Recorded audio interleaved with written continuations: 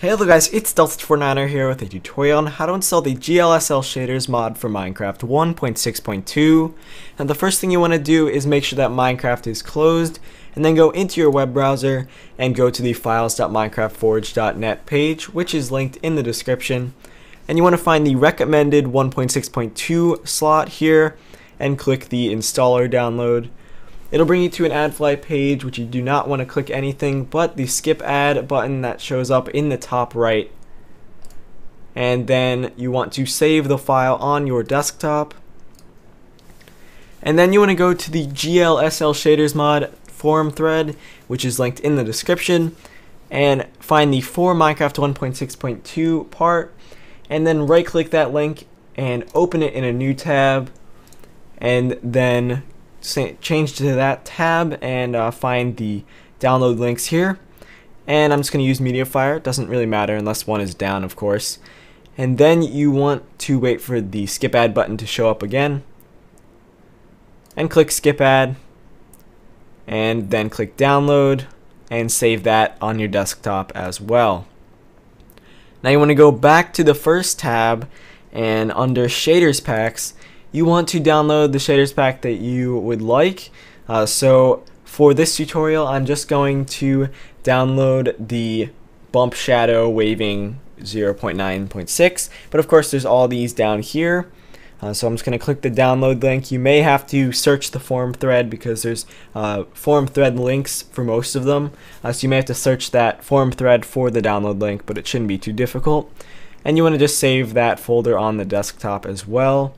And from my knowledge, they are all zip folders, so it shouldn't work too different for any of the other ones. Now you have the three files on your desktop, and one should be the Forge installer, the other should be the shaders mod jar, and your shaders pack of choice.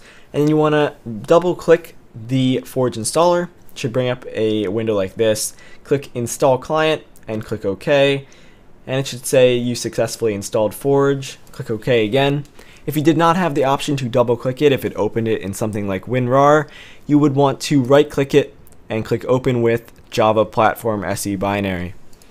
Now what you want to do is you want to go into your Minecraft launcher, and it may ask you to authenticate your account. Just click play, and then you want to select the Forge profile and click play.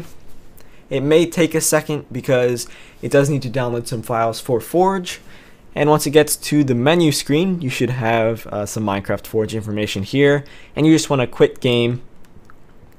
Then you want to go on your keyboard and press the Windows key and R. The Windows key is the flag key, and you want to type in %appdata%, and then click OK, and go into your .minecraft folder, then your mods folder, and drag that off to the side, and drag in your shaders mod core jar, and then you just want to minimize that for now. Next you want to go into your Minecraft launcher, and then make sure the Forge profile is selected and click play. And then you should have 4 mods loaded, and click mods and just make sure the GLSL Shaders mod is listed, and then you can quit game. Now what you want to do is you want to single click and then right click your zip folder for your shaders pack, and then click extract all, and then click extract. And if the folder does come up, you can just close that, and then bring up the mods folder you had open before and go back to your .minecraft folder, then your shaders pack folder, and just drag the shaders pack that you just extracted into there, and then you can close that. Now you want to go into your Minecraft launcher one more time and just make sure it works. And let's see, we'll go into just a random single player world, and then it may not be selected, so just go to your options and go to shaders and just make sure that it's selected. There we go. And then you can see that you have shaders. Now of course you may have a different shaders pack that has more effects and everything, but if it's not working, it doesn't look like all the features are working of the shaders pack, you may need to restart Minecraft once, but otherwise That is about it for this tutorial. If you did find this helpful, a like and a favorite would be greatly appreciated. If you have any problems, let me know in the comments below and I'll try to help you out. And also, if you're new to the channel and you do enjoy daily gaming tutorials,